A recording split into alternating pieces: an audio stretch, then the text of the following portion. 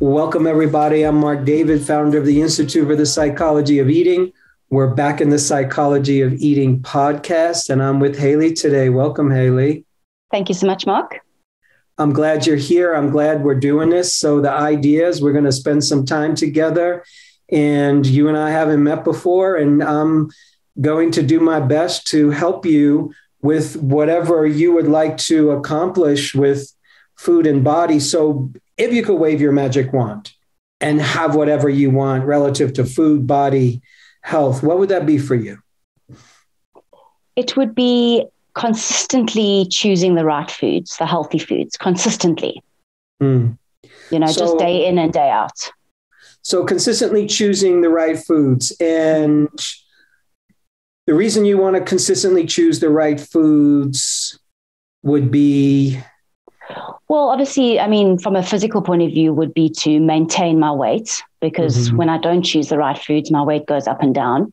So I would like to maintain my weight, but I'd also like to maintain my health. And as I've said, I have fibromyalgia. So I do need to eat consistently well to manage that chronic pain. And I need to manage my sleep. So consistent eating for me is not about the size I'm at. It's about mostly about my sleep patterns. And if I can't eat well consistently, I can't sleep well. Fascinating. So when were you diagnosed with fibromyalgia? So I was only diagnosed about 3 months ago, and I've been battling for over 12 years. But unfortunately, living in South Africa, specialists are just unaffordable unless you've got massive medical aids, which I didn't have. So when I moved to the UK, I had a massive back spasm and landed up in the A&E. And fortunately here, you get to see a specialist because you're in the system. So had the back spasm, went back to the doctor. He realized something was wrong. He forwarded me to the rheumatologist. So it was only 3 months ago, but I've been battling with it for about 12 years. And is there any specific course of treatment? Are you on any kind of medications? Were you prescribed any kind of diet? Well, the type of fibro I have is more on the hypermobility side. So I'm hypermobile, and I have been since I was young. So I've pushed my joints much further than they were able to be strong at.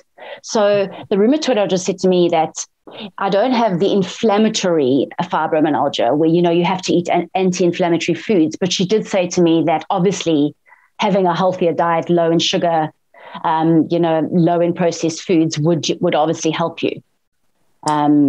It would help me also to sleep better. And if I sleep better, the pain is less. So you see, that's the link there.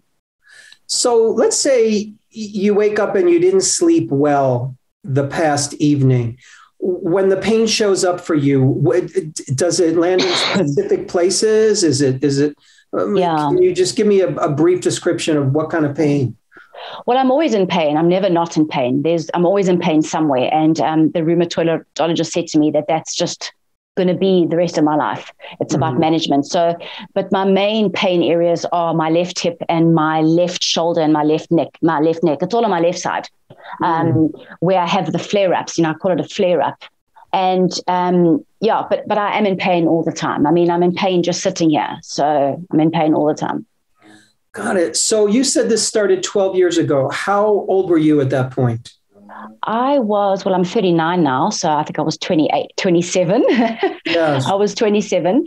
And I put it down to the fact that I had done 10 years of martial arts and then went straight into long distance running. And, from being in South Africa, if you haven't done comrades, you're not a runner. So the pressure was on. So I went straight from 10 years of martial arts, all on my left side, kick, into long distance running, which was a very repetitive movement. And the chiros who I've seen for 12 years have all just said, oh, you know what? It's just you run. All runners have pain. All runners have pain. It was always put down to the fact that I was a runner. But then I stopped running and the pain never went away. It actually got worse. And that's when I had MRIs and they found a tear in my hip and they found bulging discs in my lower spine. But the rheumatologist said to me that the structural damage is not bad enough to constitute the amount of pain I'm in. So that's where she said it's a chronic pain syndrome. Yes. So what at the time when you took up running? So how long ago did you take up running? It was 12 years. Okay. So what inspired you to take up long distance running? Well, the pressure of living in Durban where everybody was a runner. But not only that, because I had done martial arts for so many years, I was very used to that mental discipline of focusing myself on a sport.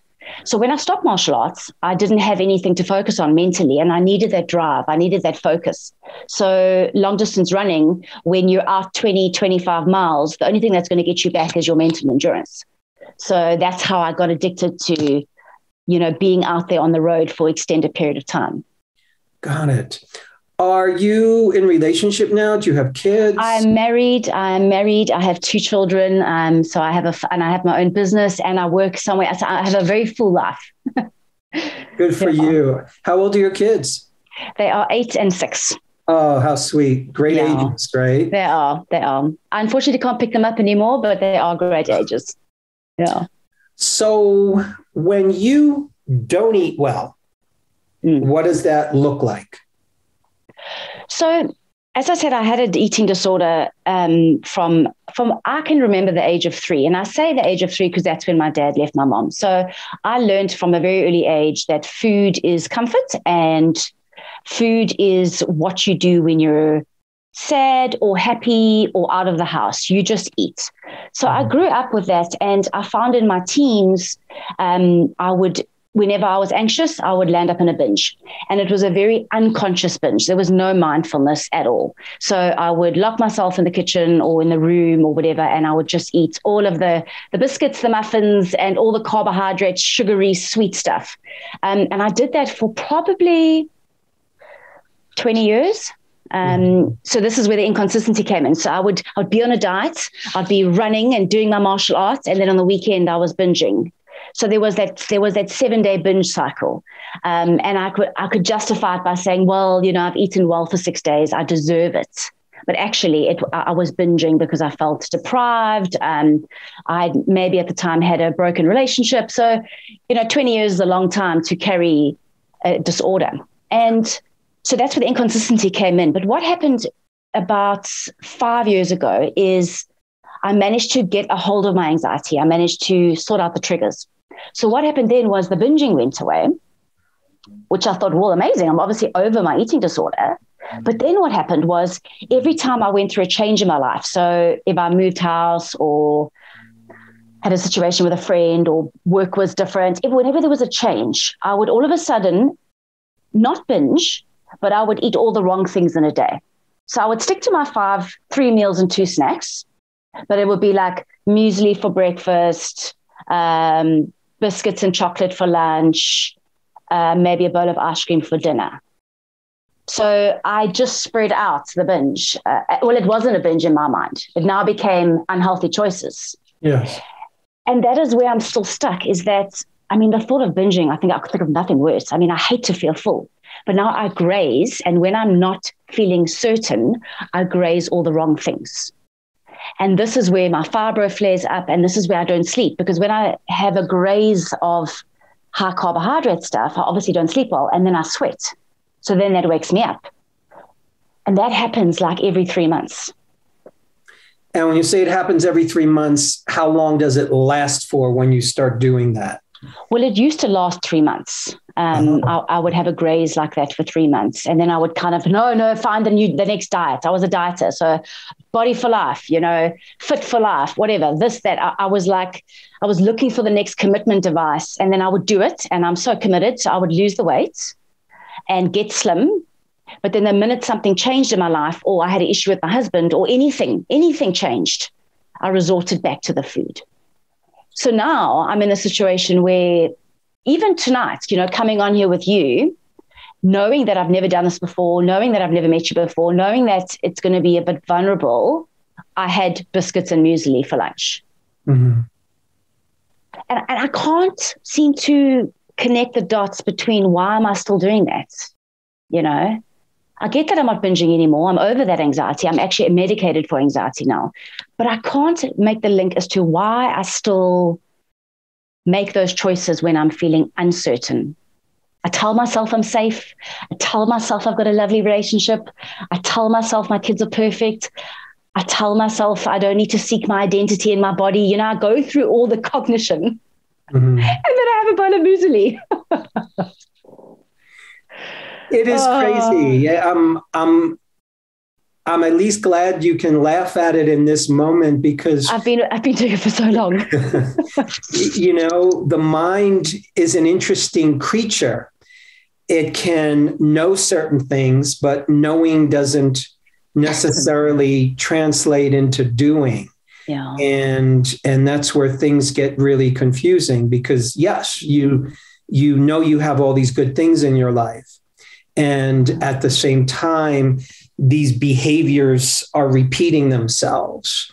And then I know I'm doing it. So, which is also tough. Like, I know I'm doing it, but why can't I stop? Yes. Yeah. So we're gonna play around a little bit with that. I just have to ask you a few more questions for me to sort of hone in on where I think the action is for you. So forgive me if I bounce around a little bit more. If I was just talking to your husband right now, and I said to him, why do you think Hayley has the eating patterns and challenges that she has? What do you think he would say? He doesn't see a lot of it. I don't tend to do it in front of him. You know, I don't tend to do it in front of him, but he's always noticed my anxiety, and he'll say it's her anxiety. She's uncertain of the change coming, and, you know, she's eating because of it. That's what he would say. It's my anxiety. Yes. Which I'm medicated for. So, yeah. So, and how long have you been on medication for anxiety? So only about 1.5 years, whereas I've had anxiety since I was a little girl. I mean, I grew up in a very anxious home. My mom was anxious. I learned that habit very young. Yes. So has it been, so how would you characterize, since you've been on anxiety medication for 1 year, to what degree has it helped you? So I'm a lot less angry. I found when I wasn't medicated, any little thing with the kids would just, I couldn't control them. You know, they were young. So I was like, just stop it. I had a very short fuse. And now that I've been on the medication, I'm like, it's okay. We'll do this. You know, we'll get through it. I don't seem to get that trigger so quickly. Yes. That's been the biggest shift. And I've also been able to analyze and reflect, because I'm not so busy running on this treadmill of trying to cope. Yes. You know, I'm trying so hard to just strive. And now that I'm not striving anymore, I'm not more reflective, which I think is helping because of medication. Excellent. And it sounds like with all those good benefits, there's still a baseline of anxiety. Is that correct?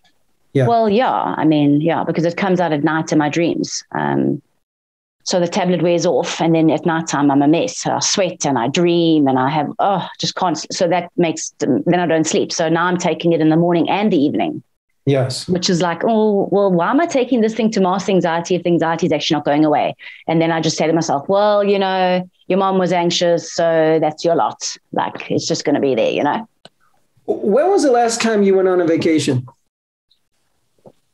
Next question. Sure. So I took a month off last year, December, but I was leaving and moving and immigrating. So it was by no means a holiday. No. I haven't been on an actual holiday where I switch off and not move. So I've moved 15 times. I've moved 14 times in 15 years. So you see, there's those constant changes. In 2 years, I actually lived in 3 houses. So I've had a lot of change. So the last time I had a holiday, a genuine holiday where I didn't have to do anything, was probably 2018 when I came to the UK. I had 10 days on my own. That was probably the last time. Yeah. Yes. And do you recall in those days in 2018, how was your pain level? How was your anxiety level? Well, I was overseas for the first time in 15 years. So I was very excited. I think I always had pain. It wasn't as bad as it's been in the last year. but I was a lot healthier then. I was very much focused on my eating and I was focused on my training. So I was like really trying to keep it all together, you know. I think I was still running a little bit. So I was in a better space with regards to my health. Mm-hmm. Okay. And I was on holiday. So yeah, but since that I haven't had holiday. So I have some thoughts I want to share with you about what I think might be happening for you. As I'm listening, I'm searching for and listening for what might be some of the root causes of what's happening for you. So I understand you want to be able to make good choices with food. I get that. I also consistently. Yeah. So you want to be able to make good choices with food consistently. And the reason why you want to make good choices with food consistently is, you know, not only will you feel better about yourself in general, but it then helps modulate and regulate your sleep, which helps modulate and regulate your pain. And when you regulate your pain, you're going to be a happier person. Exactly. So my initial thought is that there might be a deeper approach to get where you want to go. Ultimately, to get where you want to go, the name of the game is, I want to be in less pain. Of course, you're like a lot of human beings who cares about your health. You want to eat well, because there's all kind of good benefits from eating well. I want less pain and less fatigue. I want less fatigue. So that's really your bottom line: less pain and less fatigue, or be normal and have little pain and little fatigue, except, you know, being a normal human being who has pains and gets tired. And be able to manage it, you know, and not have that downward spiral of, oh, I'm tired now, so, you know, the week's a write-off because I'm like flat on my back. I don't want to do that anymore. Yes. So you've already identified that turning to food from a young age was a strategy you developed to help manage your emotional world, because you grew up in an anxious environment. Your parents divorced when you were very young, and you mentioned 3 years old. And even though you're only 3 at the time, and a 3-year-old doesn't have a lot of distinctions, but at the same time, a 3-year-old is very, very sensitive to and aware of his environment and her psychic environment and her energetic environment. And you're the two big people responsible for loving you and raising you and protecting you and making sure that you were okay. They weren't okay. Well, exactly. And I was left to fend for myself from a very young age. I know that. I was the only child. I started working when I was 15. I never felt safe. And you did a Facebook Live a couple of weeks or months ago, and you mentioned that eating is an emotional act. Like you can't say, oh, I'm an emotional eater, because eating is an emotional act. It's part of our structure. It's how we were created. And then you mentioned something about feeling safe. And the penny dropped when you said that. I thought, I haven't felt safe my entire life. Bingo. And I eat to feel safe, because I used to thought I eat to feel certain, but I actually eat to feel safe. 100%. And you said that in a live, and I'm just so grateful, because the penny dropped. Yes. So you eat to feel safe, which, by the way, let's acknowledge is the perfect, most intelligent strategy that a 3-year-old can come up with. Because what does a 3-year-old know? Yeah. You're not going to go get counseling. You're not going to go read a bunch of books. What you're going to do is you're going to rely on your unconscious instincts. And what your unconscious instinct knows is that, when I eat food, I feel better. I feel safer. I feel full. I feel satisfied.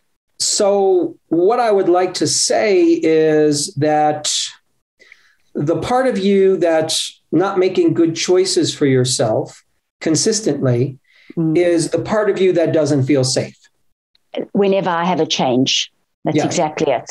Yes. Because in between, I'm amazing. I prep the food, I eat it. I'm like, I'm doing this. And then any unsafeness, and I'm like, whoa, muesli and biscuits. Like that's the go-to. Yes.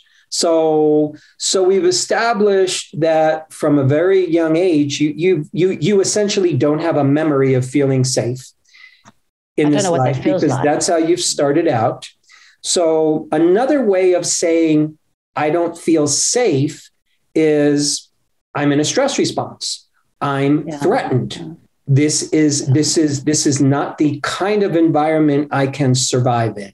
And I've been in that threat environment my whole life. I've only in the last probably 6 months come off that. In the last 6 months, I've become aware of the threat cycle through you and through a couple of other courses that I've done. I'm like, oh my word, there's such a thing as a threat system, and there's a soothing system, and there's a drive system. Like I didn't know those parts of the brain, and I've just been taught it this year. So now I'm like, wow, I've actually been living under threat my whole life. Yes. My whole life. Yes. And please understand, and please know that you're not the only person who feels that way. And on top of that, you and I happen to live in a world that objectively is very threatening. And South Africa as well. Being in South Africa is very threatening. Yes, and we were talking before this conversation, started, and I was mentioning that I've been to your home country, South Africa, and I didn't feel safe during the times I traveled there. So objectively, you lived in an actual world which was actually not safe. With 2 little baby girls. Yes. So your system doesn't know the consistent feeling of how to feel safe. So another way to say that is you've been in a long-term stress response. Yeah. And when we're in a long-term stress response, eventually what happens is that stress response, that constant heightening of the sympathetic nervous system is going to eventually wear down at our weakest links. So you mentioned to me, oh yeah, I was a runner and I did martial arts, and oh yeah, I'm feeling pain in the left side of my body. That's where I'm kicking. That's where my body is doing repetitive motion. So to me, your physical activity has impacted your body. That happens to, so many human beings. But at the same time, more to the point, the lifelong stress response, which some people would call trauma or post-traumatic stress disorder. And well, it is trauma on the mind and it is trauma on the body, because everything that I was driven to do was a way of trying to feel safe or protected. Exactly. But it never made me feel safe. So I would then just eat because that was the quickest way for me to feel safe. Bingo. So you will do your best to try to feel safe because that's how we're designed. We want to escape pain and get to pleasure. We want to escape threat and get to safety. Same thing. So, and I mean, why is that? Excuse me. Why is that? I mean, I know that pain pleasure concept. I know we avoid pain, we seek pleasure. And I know, millions of years, that's how we were designed. But why is it so hard for us as human beings to stop that? Avoiding pain and seeking pleasure. Why is it so hard for us to stop that? Great question. I'm going to offer my opinion to that answer. There's probably others who would agree with me. Essentially, the mind, once it gets into a pattern and a habit, is often very difficult to change. The mind gets into these grooves. Yeah. The mind gets into a rhythm. The mind gets into a pattern. And those patterns, oddly enough, make us have a certain amount of safety. So even though you reached for food to create safety, and even though it didn't purely do it, the reality is it kind of does it. Yeah, it symptomatically. It momentarily makes you feel safe.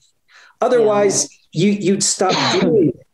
Yeah. So a habit like that, a groove like that, a pattern like that becomes ingrained in the nervous system. And simply the way we are designed, it is difficult, but certainly doable to unwind a long-term unconscious pattern. Sure. 30 years, eh? 30 years, yeah. Eh? Are you up for it? You're right. More to the point, it is very difficult to unwind stress or trauma that hasn't naturally unwound itself. Yeah.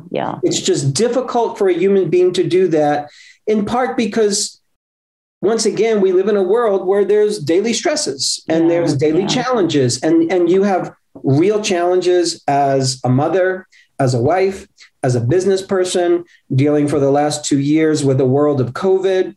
So we're also living in a world that doesn't always support us to take a deep breath and relax and unwind. So it's a practice and it's work. But here's what I want to say to you, that I think you're going to be able to get more where you want to go when you find the right way for you to begin to address the deeper pattern called I don't feel safe. Yeah. And that, to me, is where the action is. Yeah. No, I agree with you. Is for us to train your nervous system. And it's a retraining. It literally is a retraining. It's retraining the nervous system to let the nervous system know you're safe. So even though your brain knows it, even though you said to me, hey, I know it's cool. I know I got a good life. I know things are okay. The body doesn't know that yet. Your nervous system doesn't know that because your nervous system still believes that it's not safe. So I can recommend two things for you to do that I know of. Can I just, sorry, before you do that, I just wanted to, so I used to go to any social event that I went to. It doesn't matter if it was a kid's party or anything. I would take myself off and eat in order to not have to socialize. Yes.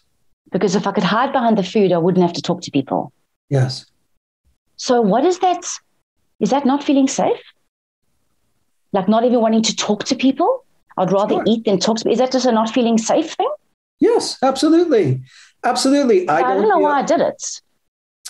I don't feel safe in a social situation. I don't feel safe with other people.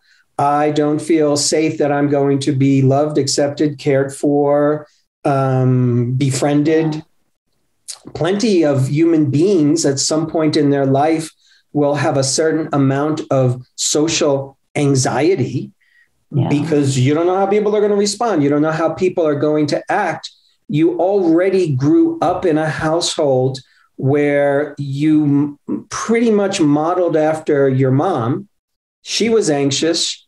In other words, your mom did not feel safe. No, not at all. Not at all. No. Is your mom still alive? She is, but she's heavily responsible on me. I pay for her to live. She has dementia and she's in a home. Yes. So at the age of 16, I became the mom and she became the child. And, that was 17 years ago.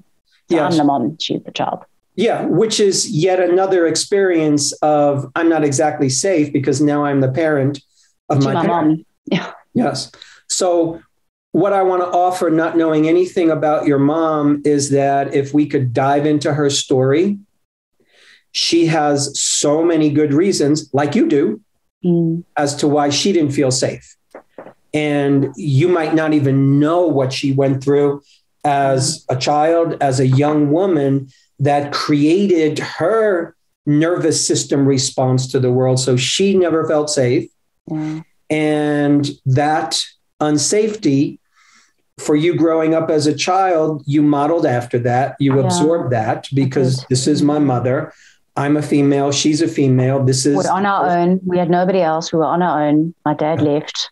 So, So that's who you modeled after. And you're at a time in your life, you mentioned you were 39?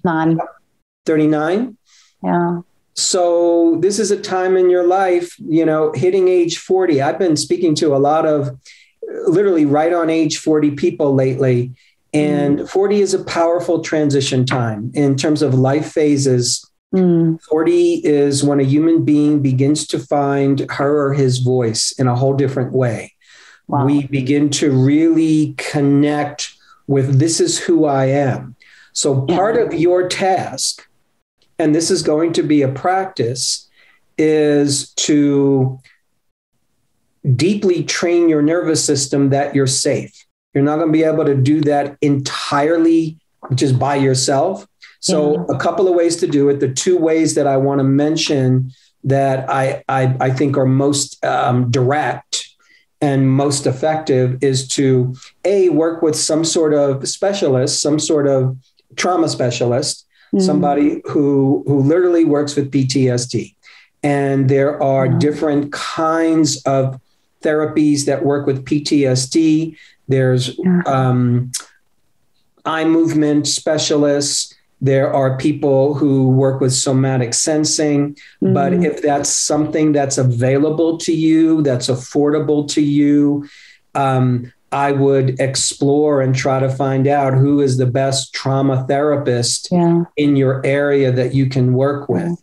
Next. I was going to say, it's interesting that you say that, because I've just finished 6 sessions with a CBT therapist and my eating didn't change. But what did change is she taught me about compassion and to talk to myself compassionately and become friends with myself. And that was a huge help. Yes. CBT is cognitive behavioral therapy is not really going to put a dent in post-traumatic stress. Post-traumatic stress is just a simple way of saying trauma or stress that lives in the system that never resolved. So in other words, in the natural course of events, if you ever went to Kruger National Park in South Africa and watched a lion or a hyena or any carnivore eat another creature or chase another creature, when a creature is being chased, they're in a stress response. They're in a life-threatening situation. And the moment the creature stops being chased, if it gets away, it completely relaxes at some point. It forgets about it. I haven't done that. Yeah. So animals in nature, they naturally, their stress response naturally unwinds itself. We as humans, we're very different. Our stresses can stay in the system because we're thinking and we're repeating those stresses. So in other words, the message you were given was, Hayley, you're not safe. You're not safe. And then you take that message and you repeat it to yourself. Oh, I'm not safe. I'm not safe. So another thing that you can do that's more self-driven is there's an excellent online program system. It's called DNRS. DNRS. Okay. Yes. And it's, I actually want to look it up as we're speaking so I can give you the actual website. It's called retrainingthebrain.com. Okay.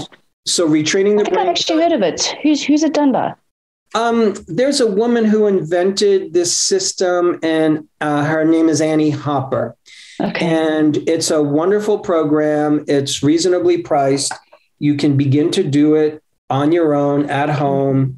And it's just a lovely method for beginning to retrain your brain and retrain your nervous system, because a big part of the pain that you're experiencing is because your body is in ongoing stress response. Yeah. And stress will multiply pain. So you could have a headache for natural reasons, but if you're really stressed out, that headache is going to be worse. Well, I get my flare-ups when I'm stressed. I've seen that pattern. So if I have a very stressful thing happen, then my hip and my neck is just buggered. Yes. Buggered. So I just wanted to say, like, you really hit the nail on the head, because I've never considered myself to be someone who's been through trauma. I've never considered myself to be somebody who's had PTSD, but I've always felt like I'm running. Yes. On the inside. Yes. What am I running away from, or what am I running towards? I always feel like I worked with a homeopath about 12 years ago, and she did a whole little thing where you put nodules on, and she said to me, what are you running away from? Yes. Your sympathetic nervous system is on overdrive. What are you running away from? Yes. And I never forgot it, because I've been through my fair share of trauma, divorce. My dad died when I was 17. He didn't allow me to see him. My grand died in my arms. I went through the whole death process with her. I've had many hard times with my husband. My mom, oh my God, don't even get me started about my mother. Like, that has been a traumatic from the day go. I've actually had a lot of trauma. Yes. And I've never admitted it until now, until you actually said that. Yes. And I think it's important to own that, to acknowledge that. It doesn't mean, and I mean this when I say it, doesn't mean there's anything wrong with you. No, it's life. And it happened to me. Yes. And you've been able in a wonderful way to manage all of it and end up where you are today, which is, in a relationship, in a marriage, raising 2 kids, having work for yourself and being a good person. And being loved. Being loved by people. When I share my struggles with somebody, which is not often, they can't believe it. They're like, "What? How can you be struggling with that?" And I'm like, "Well, I am human." But to everybody thinks I'm like, got my shit together. Excuse my language. One of the ways I just want to point out to you that I think you deal with, I'm not safe, which lives in your system at a deep level. One of the ways you deal with it is I think you have a high speed, but I think your natural speed is actually slower than how you present. So how you present is your mind moves quickly, your voice moves quickly, you move quickly, your body moves quickly, your gestures are quick. And part of that is because you're on alert.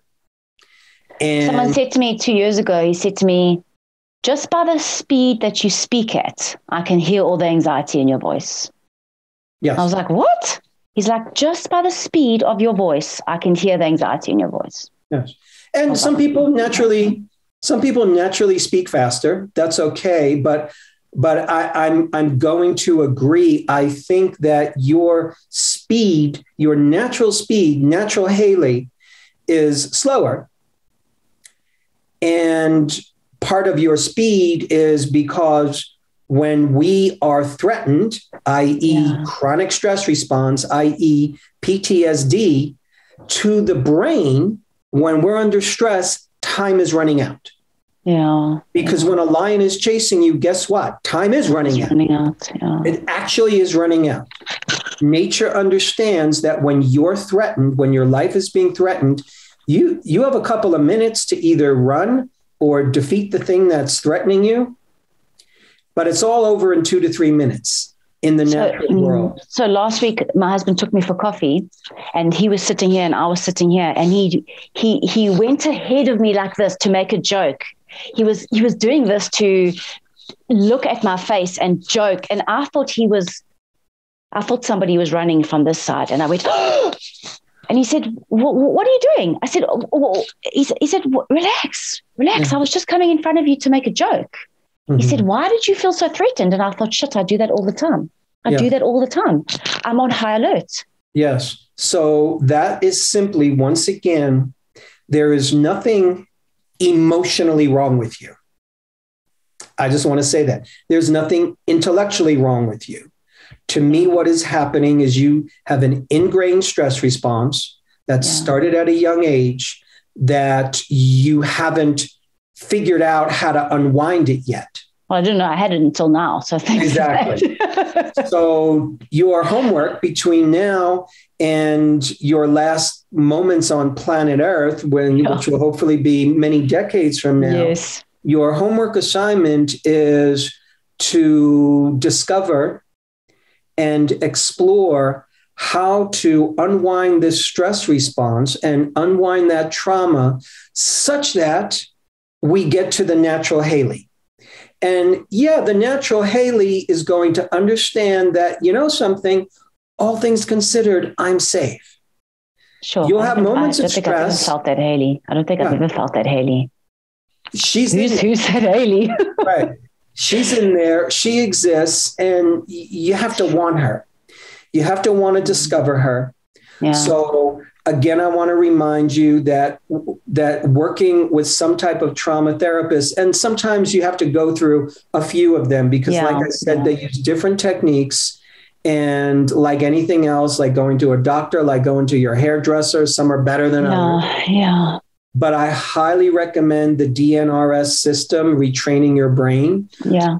It's probably the easiest, fastest, best system you can do on your own, that you can start to see a result as you practice it. Yeah.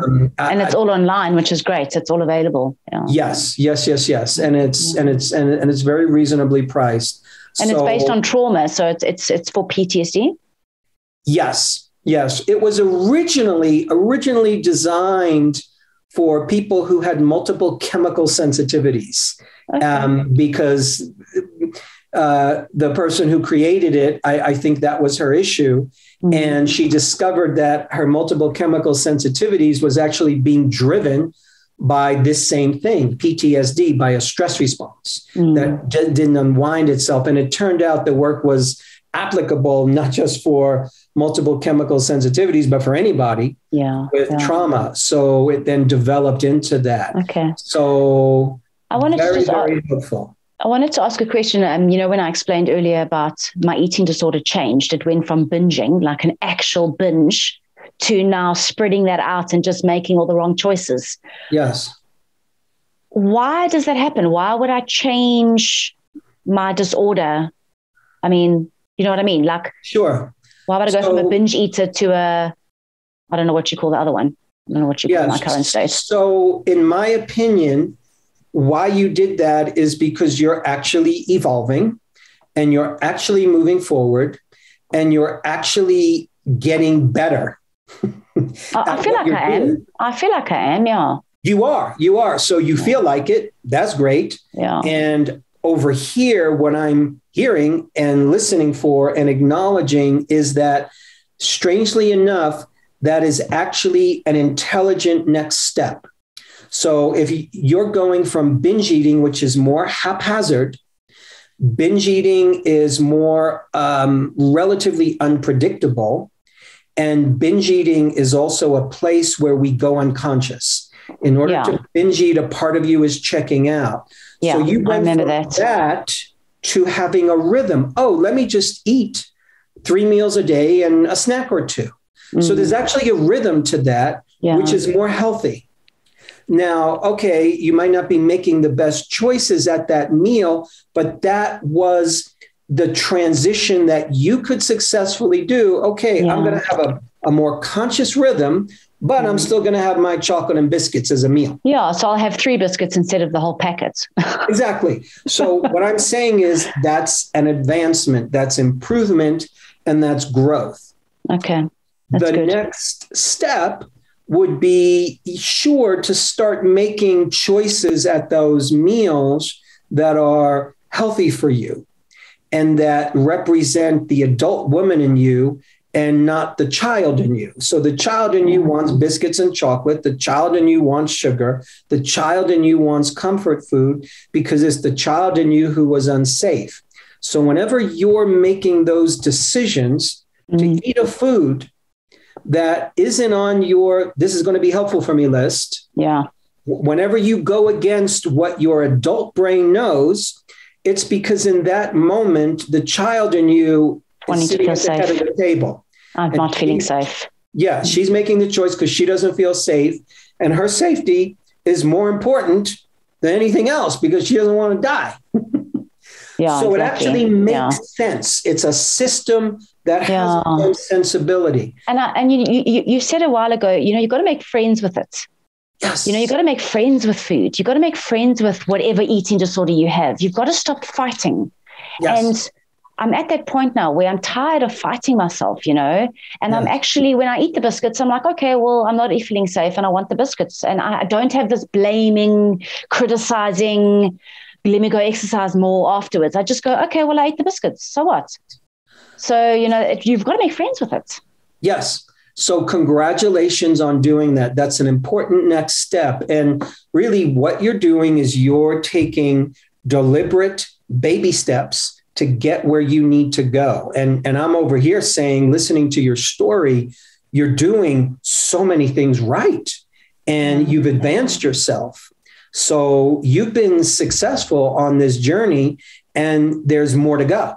Yeah. And you're not going to be able to make the consistently good choices that you want to make until you start to address what's underlying it, which is I don't feel safe.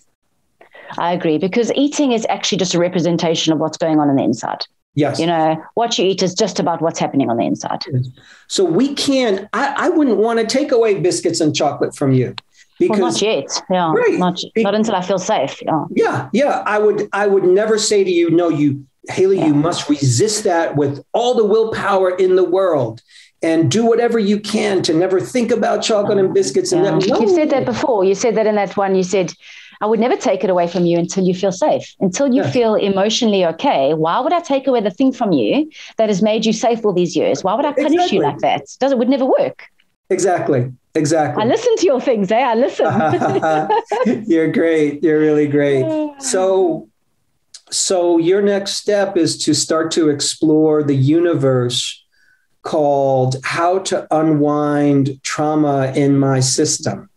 And it's really a very beautiful journey, because what you're doing is you're healing your life and you're being reborn. I understand this very well because I had a similar story, because in the environment that I grew up in a very violent time in the United States. I was born in 1958. And I was a child during the civil rights movement. And I lived in a part of New York where there was just gang wars all the time. I saw violence every day at school. I was involved in it. So I grew up in a world that wasn't safe. Plus there was, the Vietnam War, and there was the threat of nuclear annihilation destroying the planet. And I'm thinking, my goodness. And then you married a woman from South Africa. Are you nuts? Right. Exactly. So I understand. I remember the moment that I realized, oh my goodness, I've spent my entire life not feeling safe. I was in my late 30s, as a matter of fact, when it really hit home for me. And I knew in that moment that until I was able to change that core belief, that I will continue to have all these strange behaviors that I didn't know where they were coming from. That I didn't want. Yes. And all these anxieties and also hair trigger around anger. All that is something feels like it's threatening you. And what does an animal do when it feels threatened? Ouch. Oh, exactly. It growls. Yeah, exactly. It shows its teeth and it says, you come near me, I'm going to bite you. Yeah. So it doesn't matter what the trigger is for you. All the trigger needs to be is something that says to some part of your brain, this isn't a safe moment. This is react to stress. Yes. And one of the ways to react to a threat is to get angry. One is to protect. And the other is to be angry. So if your child does something that doesn't feel good to you, that your system is interpreting that as a threat to you. Yeah, for sure. So I mean, what did you do mainly? Did you go for like trauma therapy, or did you do it on your own? Both. Yes. Yes. Okay. So I started working with different trauma modalities, and I worked on my own and developed different practices to constantly, I literally would constantly affirm to myself, I'm safe. I would notice the moments. I've been doing practice, that. And I don't know that this works for you or for anybody, but what I did on my own was I noticed when I wasn't feeling safe. I decided to say to myself, hey, Mark, notice when you don't feel safe. Just notice it. Yeah. And I started to notice, wow, that's a lot of experiences where I don't feel safe. And then in those moments, I would literally check in with myself and I would say, is this life-threatening? Yeah, exactly. Do I need to engage that threat response? Yes. And something, I don't. I'm actually safe. I'm okay.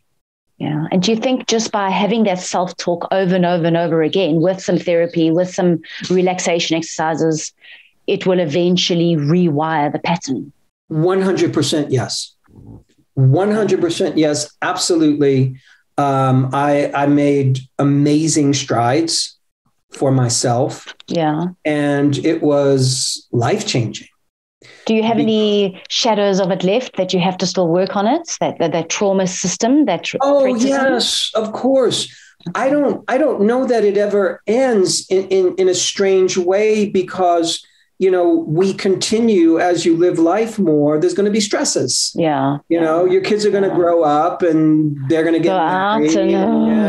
That's right. Okay. So things are going to happen. And then we have to, in those moments, remind ourselves, oh, okay, that was difficult for me. And I'm safe, how do I manage that? Yeah. How do I still feel safe, even though this is a difficult situation? Yeah. So, okay. Yeah, sure. So I think it's a lifelong practice, but I believe, getting to know you in this conversation, that you have everything that it takes to get where you want to go. And again, I just want to emphasize to you that your behaviors around food will be able to shift. And I think your chronic fatigue, your fatigue will shift, your pain will shift. Well, that pain is a stress response. So what the rheumatologist said to me, she said, your pain receptors do not know how to switch off. Yes. They are on permanent overdrive. Between your brain and your neck and your hip, it's like, go, go, go. We are telling you there's a problem. Yes. And now that you've said this to me, it makes complete sense. Yes.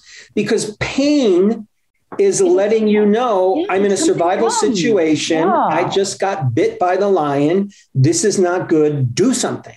So, my word. So, you've really dropped the penny tonight, because I was like, I've got fibro because I'm hypermobile and I just pushed my body too far. And I'm now understanding that, excuse my language, you've actually got trauma. Like you've actually got this consistent trauma, and that's why you have these consistent flare-ups of pain, because your body doesn't know what to do. So it says, send pain, I'm not safe. Exactly. Let's slow her down by making her sore, because then maybe she'll just stop running. Yes. So in a strange way, your challenge right now is really more of a spiritual practice. It's more of an internal practice of learning how to retrain your mind, which will then retrain the brain organ itself. Yeah. No, and I know that. I mean, I do understand the whole concept. But you've told me what the thing is to train on, and that's what I was missing. I was like, okay, so I know I don't feel safe, and I know I don't feel safe, and I know I don't feel certain, and I use food for that. But I couldn't figure out why I didn't feel safe in the first place. And now you said to me, well, it's actually because you've had a whole life of trauma, and your body's learning to just fight. And I hadn't had that light bulb moment. So thank you. Yes, you are so welcome. And I'm so happy for you, because you have the right resources to help yourself. And by resources, I mean, you have the experience, you have the smarts, you have the intuition, you have the intelligence, and you have love in your life. And that's a good foundation from which to begin to train your brain that this world is safe. And, I mention it's a spiritual practice because there's a certain paradox here. And the paradox is, you and I are going to die someday. And you and I are going to continue to go through life. And there's going to be beautiful moments and wonderful moments and average moments and challenging moments and stressful moments. So in a certain way, it's correct. The world isn't completely safe. And it's appropriate to not feel safe in the moments when it's actually not safe. It's very smart. Don't let it all go. Yes. So it's very smart to don't go play on the highway. Don't go play on the highway now because I feel safe. Exactly. Stay away from the highway. Exactly. So what I'm saying, it's just a strange paradox, because the world isn't safe all the time, but it's learning how to feel safe when it is safe. Yeah. So it's using that threat response when I actually need it. Yes. When I'm in danger, when my child's in danger, when I'm about to get knocked over, then switch it on by all means. Yes. But the rest of life doesn't need to be that switching on of the stress response. Exactly. I get it. Now I've just got to do it. Yes. Well, that's the beginning. The beginning of this journey is really wisdom. It's having wisdom and insight that can then guide you on your journey and guide you in your exploration. And in this conversation, we've sort of landed where you've agreed, oh, okay, this is a next step on my journey. Absolutely. Not because I told you, but because I said it and it resonated for you. Absolutely. Yeah. Thank you. Yeah. I'm very happy for you. And thank you. I appreciate it, Marc. Really, it's been worth every minute. Thank you. I appreciate that. It's been worth every minute for me, and I'm sure it's going to be helpful for others. I really appreciate you just sharing openly and honestly. What a beautiful thing. Thank you, Marc. Thank you so much. Yeah, Hayley, thank you. And thanks everybody for tuning in, my friends. Take care. Hey friends, we're so happy that you've joined us for another episode of The Psychology of Eating with Marc David. Are you loving these episodes? Then simply subscribe and you'll never miss an episode again. We'd also love it if you'd leave us a comment below so we can hear more about your own journey with food and body. And if you're curious about what we offer at the Institute for the Psychology of Eating, including our internationally acclaimed coach certification training that's rooted in dynamic eating psychology and mind-body nutrition, please head on over to our website, psychologyofeating.com. Until next time, take care. And remember, having the body you want starts with loving the body you have.